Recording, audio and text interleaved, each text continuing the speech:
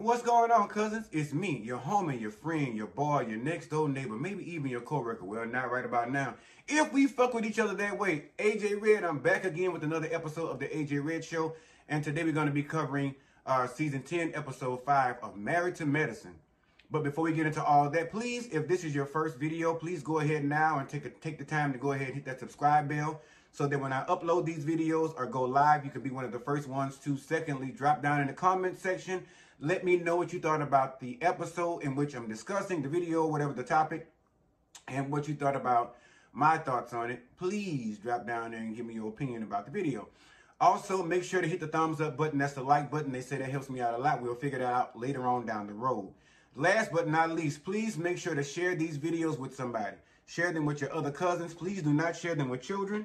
As I tell y'all all the time, my conversation is not for child consumption. But jumping right into the episode, I know I'm a little bit late on the episode. I got a lot of things in the brew, and I got to get on here and do another video right after I get off with this one. But I still want to keep up with the calls. I seen everybody else put their shit out, but guess what? It ain't AJ Red, so ready to talk about it? Let's do it! All right? But anyway, so yes, episode 5 of season 10 of Married to Medicine. So as you know, Quad had been off the scene for quite a while with the ladies. She hadn't really been making but a few minor appearances in different episodes, I think starting with episode 3. She had not been around a whole lot. And so this particular episode, Phaedra said she thought it was a good idea to reintroduce Quad to the ladies because she wanted them to remember the staple that Quad has made within the group and the show. And you can't help but to kind of agree with Phaedra when she met with Dr. Jackie and who was it? Dr. Jackie and Heavenly at her house. And, you know, the ladies were like, you know, why in the fuck would you even bring this lady to her ex-husband's soon-to-be wife's bachelorette party? And Phaedra simply said, I mean, shit, the spirit was already hitting y'all. Y'all was already fucked up. So ain't like anything I was going to do, which was add Quad to the equation, wasn't going to make anything any worse.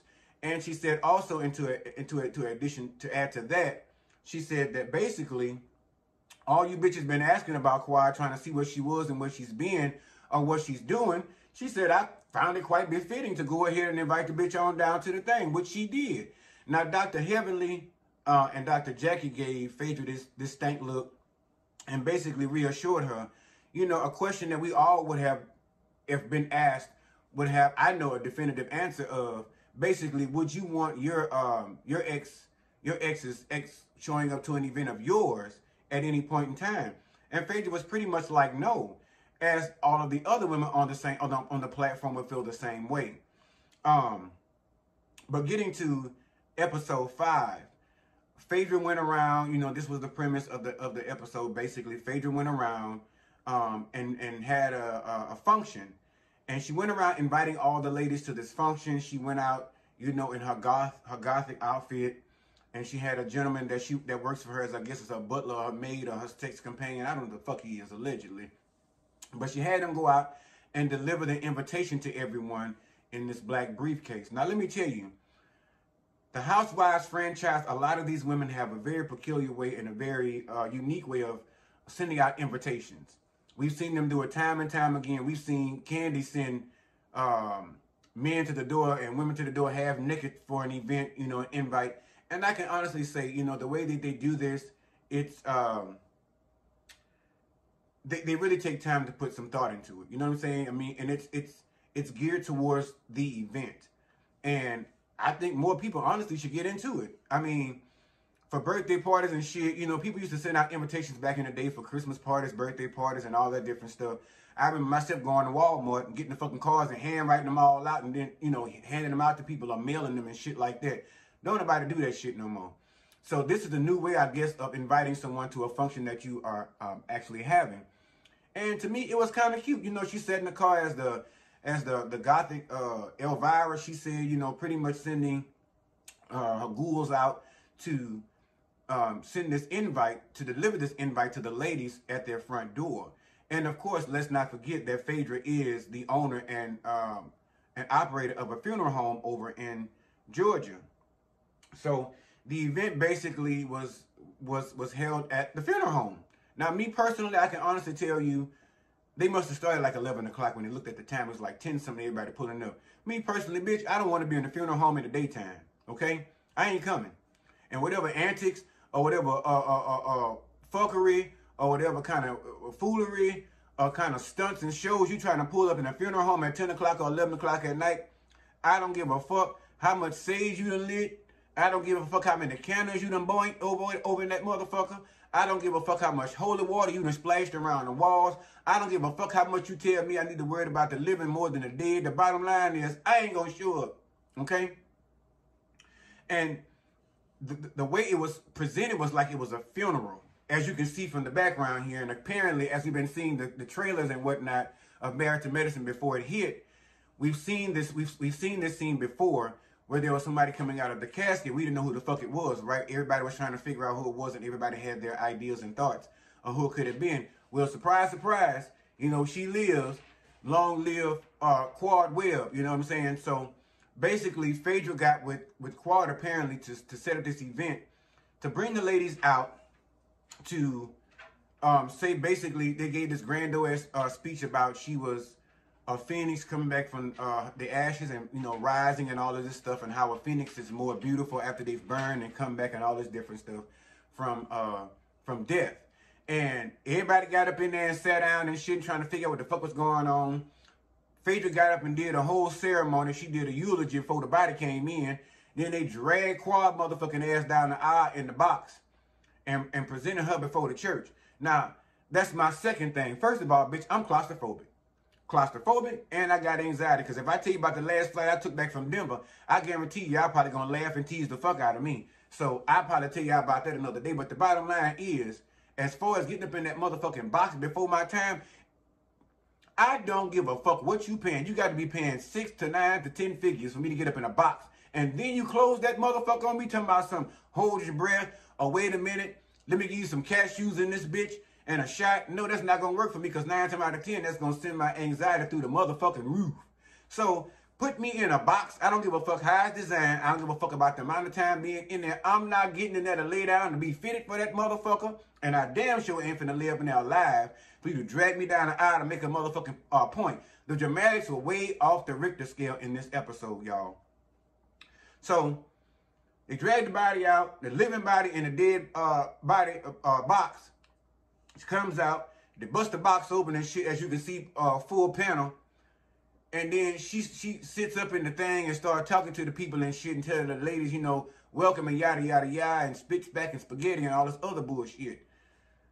Well, somewhere along the way, of course, she had to get the fuck out the box and then come out there and address the people, you know, head on. So she got the fellas to help her out the box.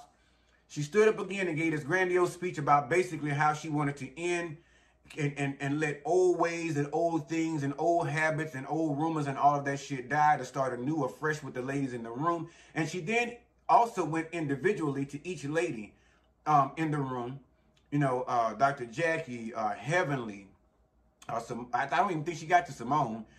But even with Sweet Tea, wasn't even fucking invited. Toya decided to take upon herself and invite Sweet Tea, old goofy looking ass, Miss did look good, invite her on down to the thing and have her come in there so she can crash the party.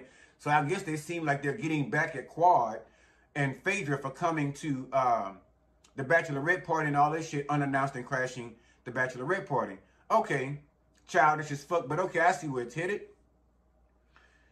She addressed Sweet Tea and let her know that there's no hard feelings. I want you to know that I'm cool with you. And this is the second time they're having this motherfucking dialogue, the two of them, right? Selling their differences and throwing everything, you know, selling the dust, bearing the hatch, whatever the fuck you want to call it. This is their second time having this this little seance between the two of them. Somewhere along the way, of course, she saved Toya for last. And she got to Toya, and Toya was still in this bitter bitch moment.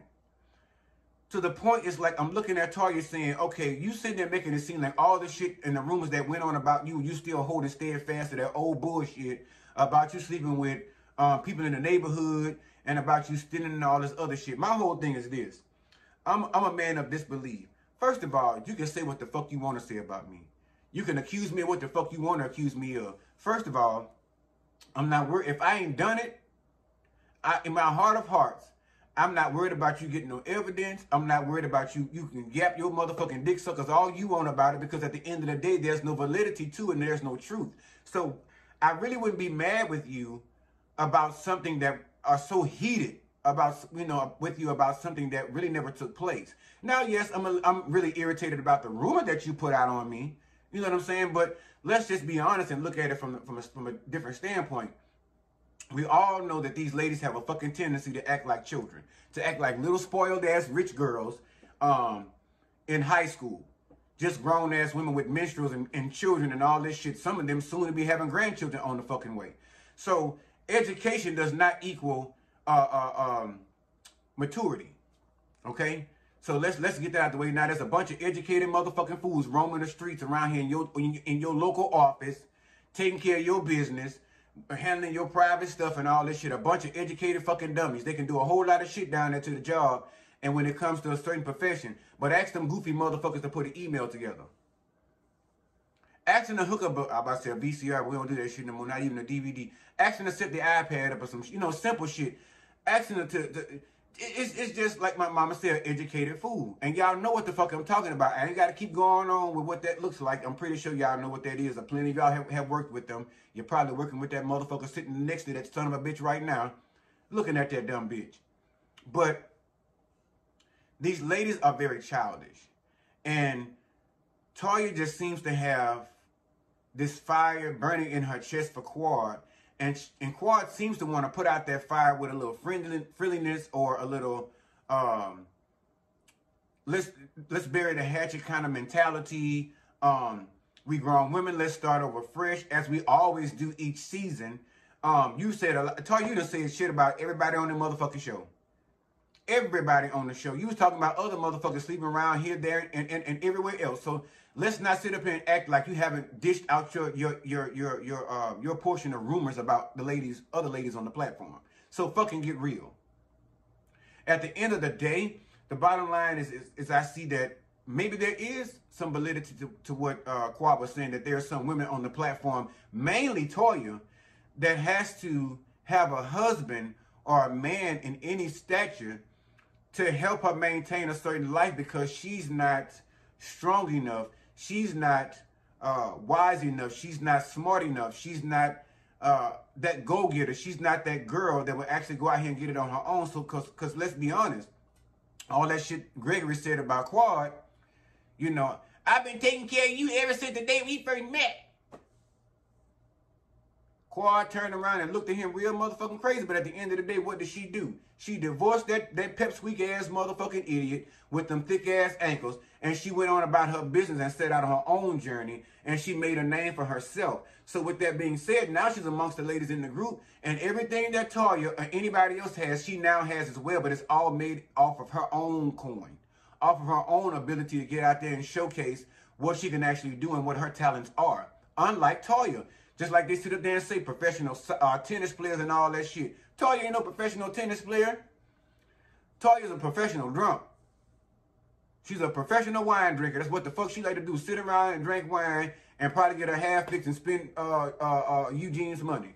Because I haven't taken the time to look up and see what the fuck the wine sales are grossing and how it's looking for her. But I'm pretty sure it still doesn't equate to what Eugene is and has been bringing in, pretty much, I'm sure, for the duration of their marriage. So at the end of the day, I do see a lot of the shit being revealed that Quad was talking about during the time that she was mentioning divorcing Gregory and saying when she was getting into it with Toya back in the time that Toya was jealous. Toya is jealous that she went out there and she made it on her own. Whether it been cookbooks, Sister Circle, whatever the fuck her appearance is, everything that she has done, Quad has got it on her own coin. Now, whether she got anything in a divorce settlement with Greg, I do not know. Quite frankly, we know she ain't got the motherfucking house because Sweet Tea over there redecorating that motherfucker right now. But somewhere along the way, during her speech, I can't remember exactly what took place, but Heavenly and Sweet Tea ended up exchanging words, over some bullshit. And that's the part where Sweet Tea was telling everybody, well, didn't you go upside your husband's head with a skillet? First of all, Heavenly, you better not be over there putting your motherfucking hands on Dr. Damon. He ain't did you nothing, bitch. Don't you be over there putting your motherfucking cat scratches on Dr. Damon. I'll call the police on you, bitch. Now, you crazy, but you ain't that crazy. Keep your hands off that man. That's why I be trying to tell y'all. And we're talking about women ain't got no business addressing men. If you did hit him in the head with a skillet, you should have found a motherfucking grit pot and bust you upside the fucking head. No, I don't condone no violence, but bitch, you skittered me, I'm gonna pot your motherfucking ass right back. Or vice versa. So the bottom line is, keep your motherfucking hands to yourself. So somewhere along the way, they couldn't get along too well. Toy was not willing to start afresh, start anew with Quad. He came to the realization and the understanding that Toy was not here for the reconciliation. She was not here for the kumbaya session. She wasn't here for the motherfucking funeral. She was probably here for Quad's death. Now, had they opened that box and Quad been in that bitch and bombed and stiff as a board and light as a feather, she'd have probably been satisfied. I don't know. You know, had Quad not popped up out of the motherfucker to tell everybody her story and, you know, all these theatrics she used to get everybody's attention, you know, she probably would have been better off laying up in the basket. And letting everybody come throw a rose in the bucket and keep on motherfucking pushing. Talia probably was going to throw the thorns from the rose in the motherfucking bucket and keep on going. Because that's all she ever does anyway when it comes to the two of them. She's presented with the rose like the bachelor, bitch. But she turn around and all she wants off is the thorns. And them thorns are to turn around and stick you right in your back or your ass when she's done. Sometimes she'll stick that motherfucker in your face. Especially with the situation with Quad. She ain't being discreet about her dislike for Quad. She's being very outspoken about the issues that she has with Quad. If it's not done vocally, it's done in her gestures, her facial gestures and body language and all that shit. So, coming to a conclusion in that sector, knowing that they weren't going to get any resolution, the girls move on to what everybody usually has all kind of peace and harmony over. Dinner. You know, collard greens and cornbread and, you know, fried chicken, which looked like it came from Popeyes. I don't know if Quad cooked it or if it came down there from Popeyes or what. But it looked of the Popeyes persuasion to me. But anyway, you know, they went back there like you do after you have a black funeral. You go on back there in the repast hall. And you break out the good china and shit, you know, Dixie made and whatnot. And hefty. And then you start serving the peoples up. And you get to sitting down and, you get to conversating. That's my word. I don't give a fuck if y'all don't like it. It ain't got to be in the dictionary. They put up the stupid shit in there in the first place. But they got to talking. And the conversation ensued pretty much. Quad was saying, basically, I feel like I made a headway with a lot of the ladies tonight. You know, speaking this out to them. You know, kind of calling them out one by one, saying, you know, I'm sorry about the issues we had. Because one of the biggest issues they had with Quad is that Quad would ghost their motherfucking ass. Which is not a good tactic to be calling yourself a friend. Even if you don't deal with certain motherfuckers that's in the group, those that you hold true to and that you stand 10 toes down deep for and loyal to, you still reach out to them bitches on a weekly basis. Girl, I'm about to go to Zimbabwe. Girl, I'm about to go over here to Jamaica. Or I'm about to go see what the Great Wall look like in China. You know what I'm saying? I'm about to go back to my roots in Africa and see what I can fix myself up and figure out what I got going on. I've been blocking the picture all the time because she look too good. I'm gonna let it shine. All the ladies look good, but what was I saying? So the chicken and whatnot, I think I was somewhere around about that. I don't think I'm right on point. But, yeah, so she was addressing the ladies, you know, talking about the service and that she had made a little headway with some of the ladies. And they were still addressing some of the issues about her not reaching out to them, about her going ghost.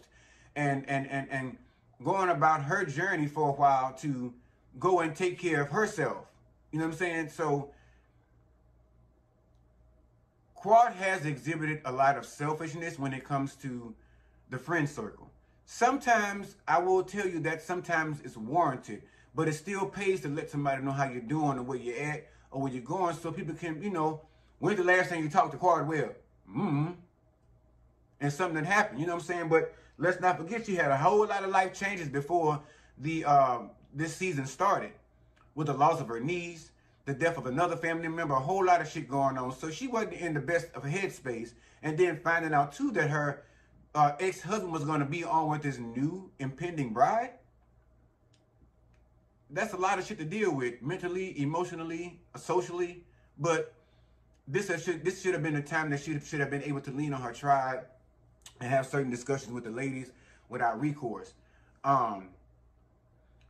But things began to heat up very quickly. I don't know why the fuck at the end of the day, they set Quad and Toya next to each other at the end of the table. And while Quad was talking and making a gesture, she pointed her finger past Toya, and Toya was getting pissed about it and smacking her hand and shit. They got the tussling in the hands, fighting and shit, and the people had to break it up. Now, the shit got very heated at the dinner table, okay? But they calmed things down. But when I saw the review with Quad and Heavenly and all of them talking about it on Heavenly's channel, they were saying a lot more took place that we didn't get to see on the camera. And that's what I be mad with Bravo about. Fuck all that shit. You done let us see them act a fucking fool. If they gonna do hand fighting, a little slap boxing, let us see the shit. They done already broke character and demeaned themselves.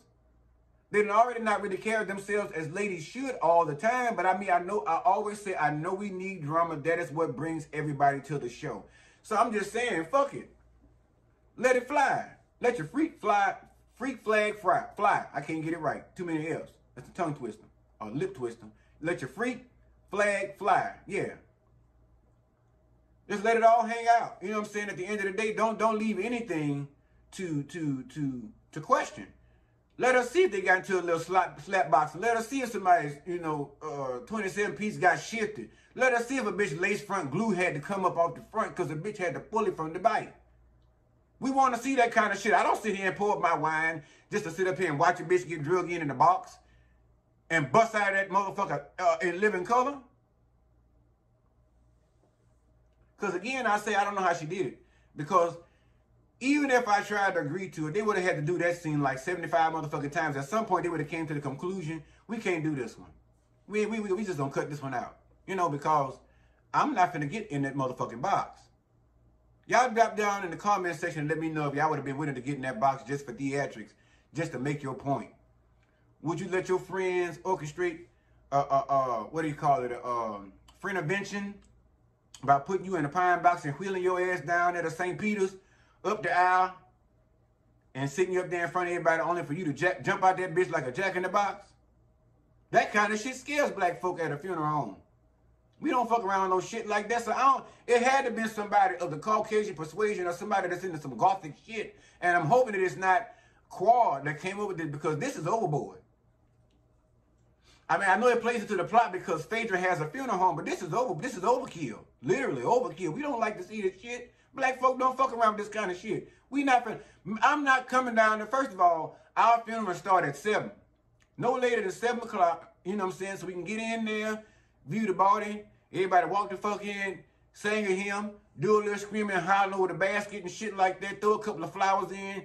We leave the fuck up out of there, sing Amazing Grace a few things. Let the man do a couple of words and stuff like that. Get the fuck out of there, and then 9 times out of 10, if a funeral at night, that was just what the viewing of the body or whatever.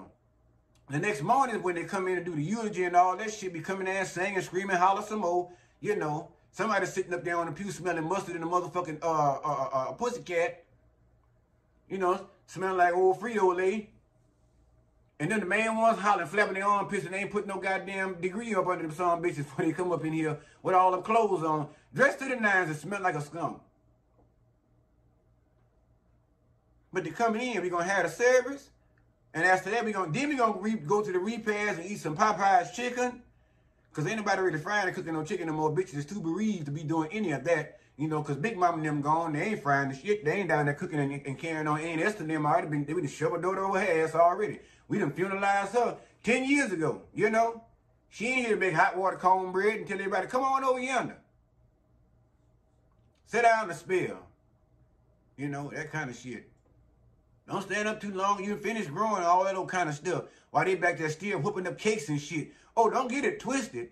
Because mother was on a motherfucking deal. And them deaconess, half them deaconess 9 times out of 10 ain't got no goddamn sense. They all down there with Alzheimer's, dementia, arthritis. Arthur done fucked him up. They can't be down there with their whooping hand no more to my baking, mammy fucking lemon cake. Upside down pound cake and pineapple pound cake. They ain't making that shit no more. They going right over there to Hebe's or Walmart and in the bakery section and sticking that shit in the oven and let you come in and smell all in the aroma that's busting through the house. They ain't got time for that kind of shit no more. They old and tired and sleeping. They ain't fucking around like that. But the point I'm trying to make to you is we don't fuck around like this. So there been no point of that. The day they'd have had this scene, because I wouldn't have been the bitch in the box, but the day they'd had that scene and delivered me that motherfucking invitation, I'd have told them right now then, I ain't gonna make it up. I'm at home stricken with something. I'm at home probably stricken with fear. I don't fucking know what it is, but the bottom line is I ain't gonna show. I'm not coming. I'll send a reef in that bitch. I'll order a flower or a nice edible or some shit like that. And y'all can eat, suck on them pineapple pieces and strawberries. At the repast when you're done, because I be motherfucked. We don't play that kind of shit. But in the end, this season does not even remotely gives us the idea that Quad and Toya are going to reconcile. Toya ain't here for it. Quad is, you know, superficially trying. It's just not working out. Toya's not taking the bait. And the ladies are still looking at Quad side-eyed, you know, because she's missed a few dinners or a few brunches and shit like that. But I mean, as friends, it's okay to sit down and address your friend about her missteps and shit like that. But at the same time, you can't tear a bitch down without lending them a hand to extending a hand to pick them up. You know, I know Quad is always looking for some kind of, everybody say Quad looking for some kind of sympathy or something, but in this case, I guess it's kind of due to her. Bitch done dealt with all kind of life changes and shit. She done lost child, family members and whatnot. And not less of that, I got to be involved in a show that I've been on and made my staple in for quite a while now. And now I got to come back and film with my ex-husband and now his bride, his new bride. And I have to do all this shit out of the surprise, out of nowhere, because she always tells us, since it has started, that she didn't know that Gregory was going to be on the show until the last minute. And when I say bravo, baby, y'all some sneaky motherfuckers, baby. Y'all some shady motherfuckers down there at the Bravo. But I mean, I don't know what else to hope for. It just seems like another time where it's more redundant shit that's being done over and over. There's always going to be a villain. There's always going to be a hero. And there's always going to be the lady in between and have to choose a side in which they're going to be on. And so they're always playing this tug of war of friends every time we watch an episode or every time we watch a season. So not much has changed over the last 10 years as we can possibly see. It's still same fuckery going on, same fighting going on, you know, same jealousy going on, same undercurrent shade and shit like that. So nothing's going to change. And the question is, would we ask anything to change? Me? Yes. Again, I would say, give me more. Give me more. Yes, this was a nice little spice that y'all added in 2 more ingredients. I'll say 3 more ingredients. Y'all brought Greg and Sweet Tea Dumbass up on here. And then y'all threw Phaedra up in the mix. So, I mean, hey, cool. But at the end of the day, like I said,